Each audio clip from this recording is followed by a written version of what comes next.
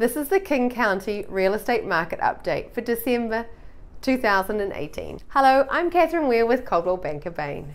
Well, I don't know about you, but I'm already tired of the expression balancing of the market. It's true that home sales are down significantly from a year ago, but it's still a very healthy real estate market. Sure, the frenzy is gone, but that's a good thing, right? Sellers can now be sure that they are selling at the best price, and buyers can pick the right house rather than any house. One thing to watch, interest rates.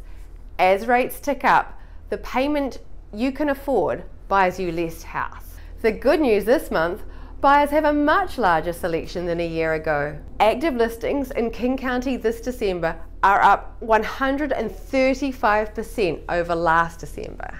And I expect a large surge of new listings to come on the market in January.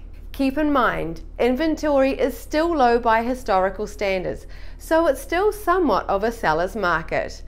But all the trends point to, as you guessed it, a balancing of the market. Want to take advantage of the balanced market? That's where I come in. I'm Catherine Weir. Connect with me and let's explore your best options. Thanks for watching.